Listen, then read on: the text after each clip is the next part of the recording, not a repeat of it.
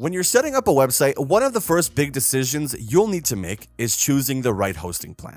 If you're not super tech savvy, it might feel like stepping into a world of confusing terms and options.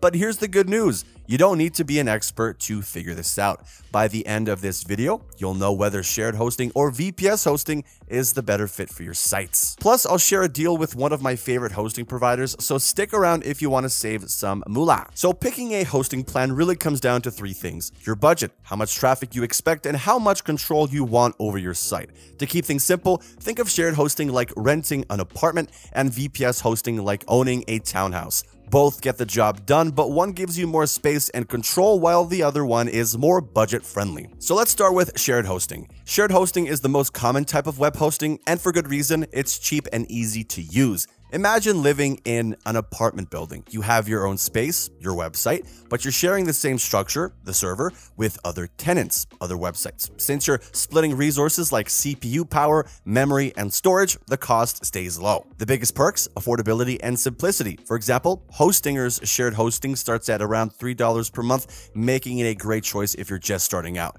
You also get handy extras like a free SSL certificate for security, a website builder to design your site easily, and automatic backups just in case something goes wrong. It's a hassle-free way to launch your website without worrying about technical stuff. Shared hosting is perfect for small websites like personal blogs, portfolios, and basic business sites. If you're new to web hosting and don't want to deal with complex server management, this is a solid choice. Hostinger's user-friendly control panel makes it easy to navigate, and they handle all the maintenance and security updates for you. But there are some trade-offs. Since you're sharing a server with other websites, your site's speed and performance can be affected if another site gets a huge spike in traffic.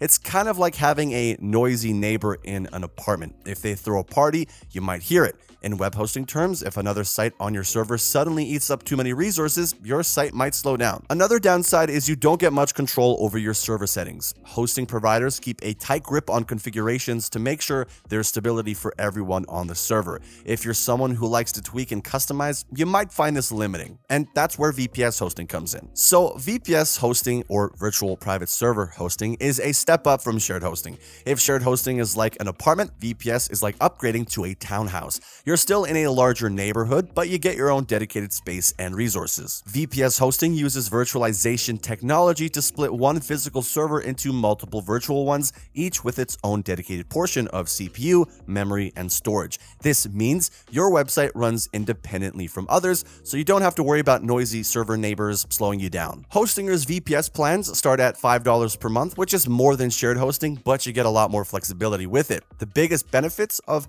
VPS hosting is you get more control. You can customize your server settings, install your own software, and configure things how you like. And since your site has dedicated resources, it won't be affected by what other websites on the server are doing. Hostinger's VPS plan offers dedicated CPU cores, RAM, and SSD storage, so your site can handle more traffic without lagging. And since your environment is isolated, if another website on the server gets hacked, it won't affect you. Hostinger's VPS plans also include automatic backups, DDoS protection, and other security features. That said, VPS hosting isn't for everyone. It's pricier than shared hosting and requires more technical knowledge. So if you're just starting out, shared hosting is probably all you need. It's affordable, beginner-friendly, and takes care of the technical side for you. Now, one of the biggest advantages of VPS hosting is how easy it is to scale. With shared hosting, if your website outgrows the plan, you'll likely need to move to a completely different plan or even a different provider. With VPS, upgrading is seamless. You can increase your resources as your site grows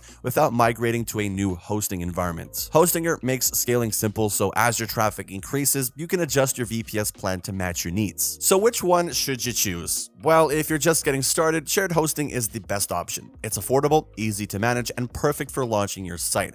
Hostinger's shared hosting plans starts at around $3 per month and gives you everything you need to get started, including a free SSL certificate, website builder, and 24/7 support. But if you're running a business, an online store, or a high-traffic website, VPS hosting is worth the investment. You'll get more control, better performance, and a more secure hosting environment. And if you guys want to save some money on hosting, use the code SiteStarters for an extra discount on Hostinger, so check out the link in the description for details. At the end of the day, choosing between shared hosting hosting and VPS hosting comes down to your website's needs. The great thing is that you don't have to decide right away. You can start with shared hosting and upgrade to VPS when you're ready. Like I said, Hostinger makes it easy to scale up, so your hosting can grow alongside your business. So if you guys found this video helpful, don't forget to like and subscribe. It really helps the channel out. And if you have any questions for me, drop them in the comments below and I'll get back to you as soon as possible. Thanks for watching as always, and I will see you in the next one.